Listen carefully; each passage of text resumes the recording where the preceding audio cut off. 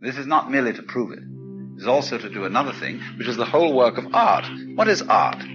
Art is what Christians call the process of incarnation, the making of the divine word into the flesh, the expression in a material form of vision. And to do that is very difficult.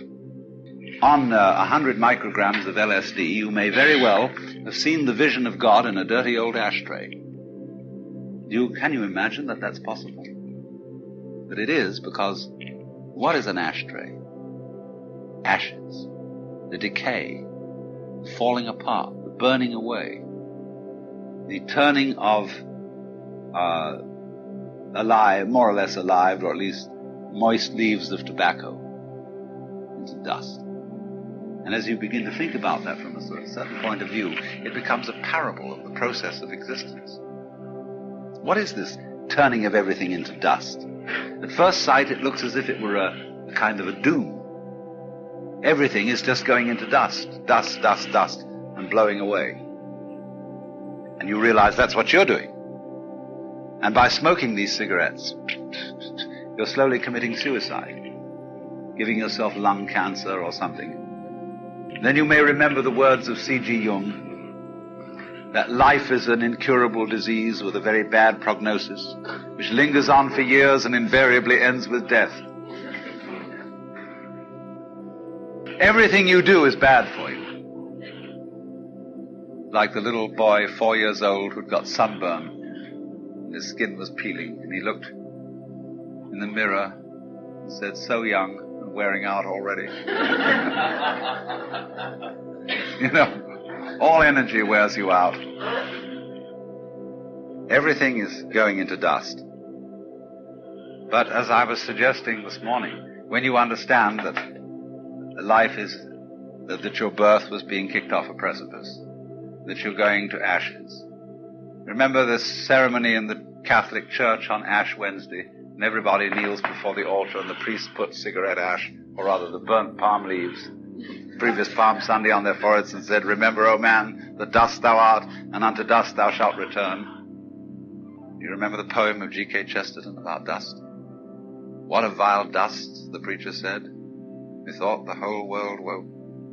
He goes on, and he talks about everything being a kind of trembling dust. And he ends up by saying, talking of that final day, no, not the final day, the first day, when God was with the angels. When God to all his paladins, by his own splendor, swore to make a fairer face than heaven of dust and nothing more. So it is to the extent, you see, there's a kind of a paradox in all this. To the extent that you completely accept the dissolution of everything into dust, that by doing that you let go of that clinging to permanence, to yourself, to security, which releases all the energies of life. To the degree, the formula then is, to the degree that you are willing to become dust, to that degree you are alive. And that's how a person could see the vision of God in an ashtray. Now, I've spent a few minutes taking some trouble with words to explain the ashtray as a vehicle of the vision of God.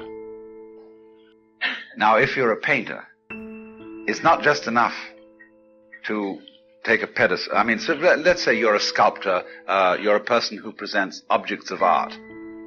You can't just get away with putting a nice walnut cube, beautifully polished, filthy ashtray on it, enclose it in a glass case, put a label on it, and say, "Beatific Vision." That'll shock people a little bit.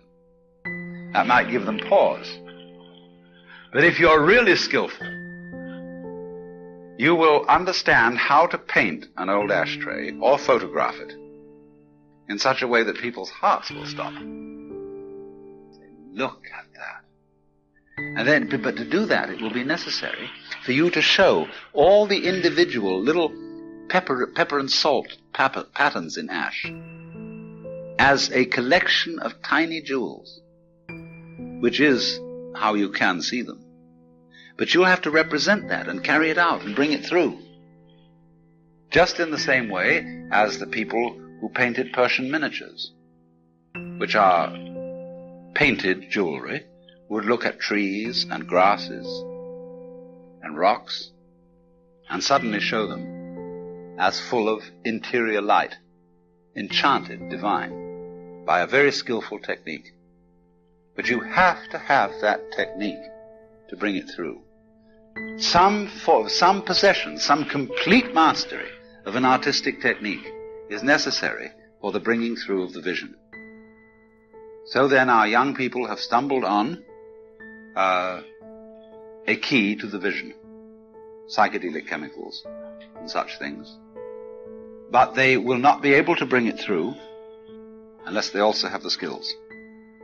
And therefore the attitude of the older generation in this situation will naturally be one of great concern and worry as to what this kind of easy mysticism, too easy mysticism, shall we say, is going to bring about. All this has become terribly popular for the simple reason that human beings need religion, are starved for it, and that the churches have not delivered. They have not delivered the experience. Therefore, alternatives are being explored. It's quite natural. But you, as I repeat, you are rightly and properly concerned as to what will be the outcome. And the only way to make a good job of it is, instead of saying, suppress the whole thing, which never works anyway, is to emphasize the point, all right, you've done this is what you've seen, you've had these experiences, but there is a great deal more to it than that.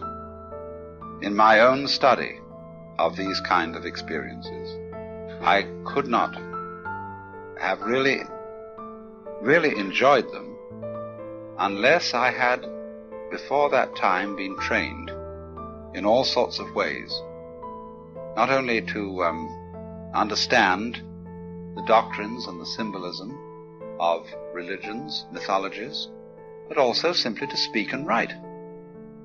Because unless you know the art of language, or you know the art of numbers, or whatever it is, whatever is the vehicle through which you express yourself, you can't bring it forth. It's one of the great puzzles of life. Consider people who've had a great love affair. Dante and Beatrice. Everybody knows about that love affair because Dante could express it so gorgeously. But supposing there's some people who've had a love affair, and all the guy could ever say to the girl was,